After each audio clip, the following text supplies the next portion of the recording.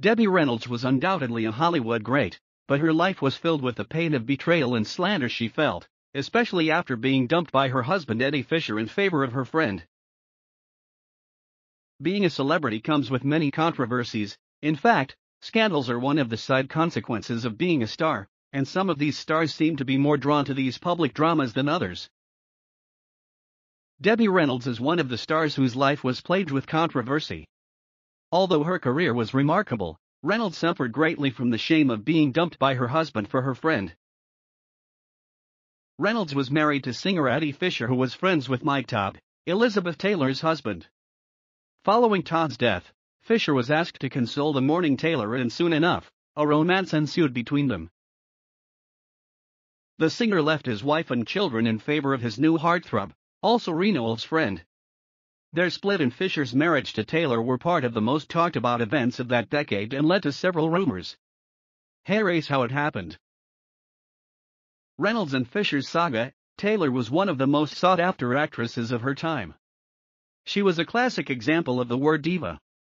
The Cleopatra actress was a beauty and, at the same time, she loved controversies. Taylor was never far from scandals, and it never seemed to matter much to her. It looked like it propelled her career to greater heights as she continued to soar amid several allegations. Taylor was married 8 times and twice to Richard Burton, but her marriage to Fisher was the most scandalous. Taylor and Fisher's wife, Reynolds, had been friends since their childhood, so it was considered the height of moral bankruptcy that she would steal her friend's man. 6 months after Fisher had gone to console Taylor following the death of her husband from a plane crash, the duo began an affair that would go on to become one of the era's biggest Hollywood love scandals.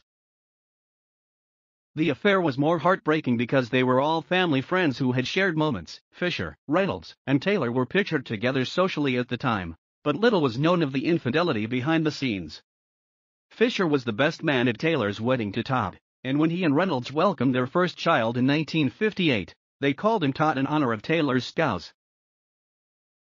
As their relationship grew more intense, the musician surprised the world by divorcing his wife and their 2 children to be with Taylor. Reynolds was met with pity and love while Fisher and Taylor suffered public outrage for their relationship. Despite the seeming bad blood between both women, Reynolds later confessed that she made peace with Taylor and considered her a friend except when she stole her man. Taylor left Fisher for Burton. Reynolds also remarked that she was never resentful of Fisher's betrayal. In an interview, she claimed that no one requests for a divorce until they truly want to leave, adding that she knew Taylor never loved Fisher and that he was merely a stopgap until she found love. Taylor met her true love, Richard Burton, on the set of Cleopatra, after a few years together, and she spent no time in ditching Fisher for the actor her heart desired. Fisher was heartbroken after realizing he had been ditched. He confronted Taylor with a gun, but even that was not enough to stop the romance the duo had developed. Fisher spent the rest of his life being the bad guy and regretting the cost of his actions on his career. Reynolds and Taylor remained friends until Taylor's death, even starring opposite the 2001 TV drama The Old Broads. However, Reynolds wished she had heeded the advice of Frank Sinatra, her co-star from the 1955 film The Tender Trap, who warned her of the danger of marrying a singer. Heeding the advice would have spared her from being the center of gossip from co-stars. Reynolds and Tony Curtis. Reynolds' life was an adventure featuring both good, bad, and ugly.